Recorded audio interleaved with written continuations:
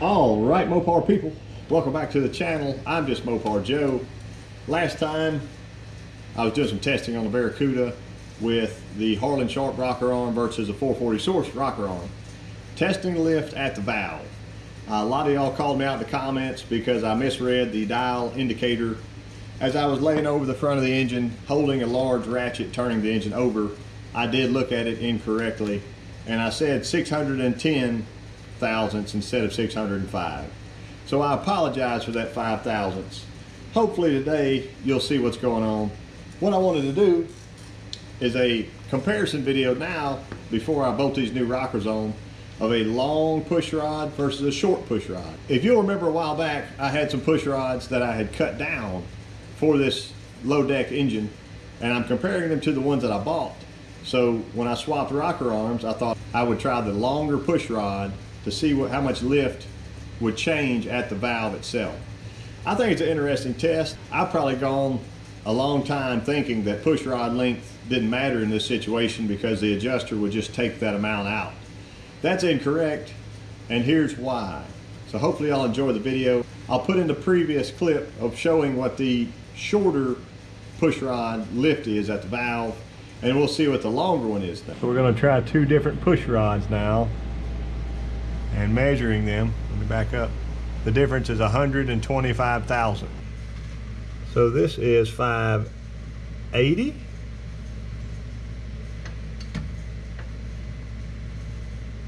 $82.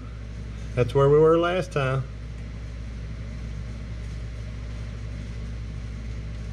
$590. Still going. 600.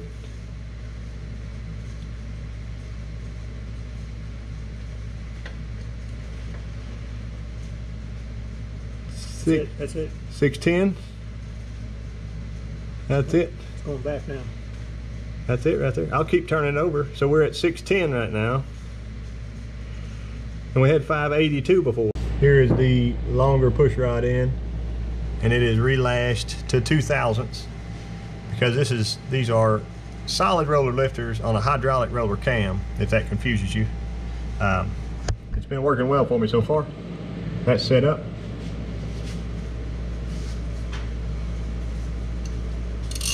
And I'll spin the crank. Now we're moving. 100, 150, 200, 250, 300, 350,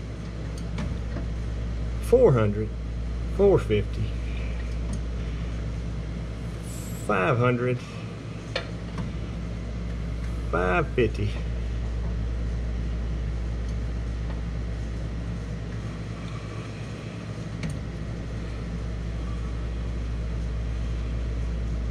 Look at that. We're not gonna make 600. It just went back. So 594. What I'm gonna call that.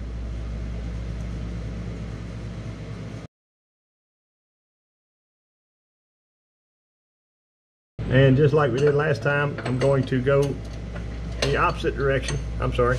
I'll just keep going till we get back to the back side and see if we end up back on 0 and that our dial indicator was happy.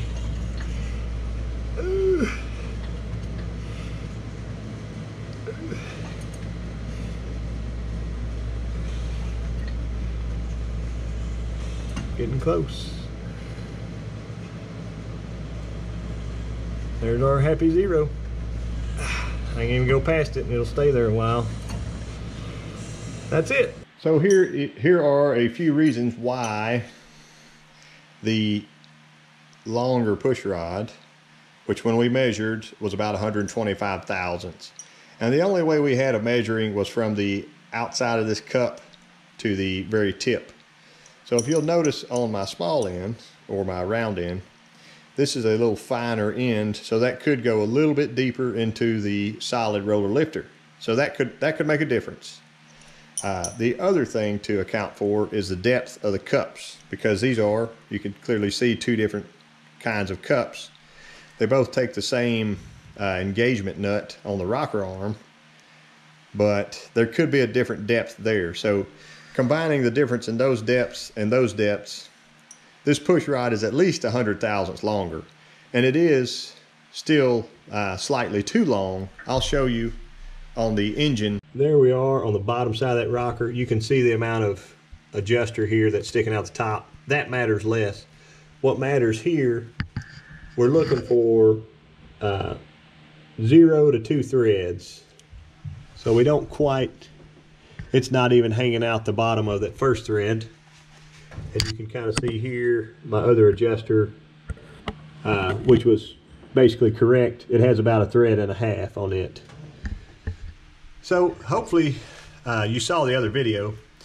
I did a comparison between the rocker ratio of a Harland Sharp 1/6 rocker and a 440 Source 1/6 rocker at the valve stem on this same exhaust valve here. I've been using it all day with my dial indicator set up, and I haven't had to move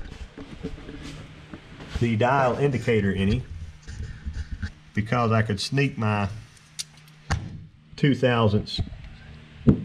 I could sneak my 2/1000ths feeler gauge in just like that. So you can see it. If I'm real careful, I can do it around that, just like that. So it's stuck in now. It's very hard to do a 2/1000ths. Typically I just go to 0 lash and lash them, and then check them later after they're heated up to temperature. But before this engine runs again, all the Harland Sharps are going on with the correct push rod in. So here's why I believe we lost a little bit of lift there. There's my lifter, rocker arm, valve stem tip, roller, spring. So the shorter push rod comes up at an angle, and it hits right here and it cups around this. And you screw the adjuster down, and you take that bit of slack out. And as this rotates around, so as the lifter comes upward, I'll just draw you some arrows. As it comes upward, that is going to rotate right here on the shaft. So the shaft is fixed. It's going to push down on the valve stem. Okay, so as it pushes down, the angle right here on that adjuster is going to change. It's going to change. It's going to change. Pretend that's staying the same. And as it changes, it has to eventually stop, peak, and then it circles back down. When we put in a longer push rod, so I'll just draw my lifter down here now, ignore that, we have to screw the adjuster up, and it gives you a different plane here. So don't think of this as like a triangle, because it's, in my mind, it's not really triangulated. It sort of is, but I think of it as like a kind of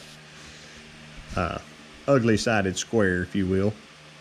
So there's an angle that goes through here, an angle that goes to there, an angle that comes across here. So if we make that one 90, that's our 190, comes up to there. This triangle right here is opening and closing.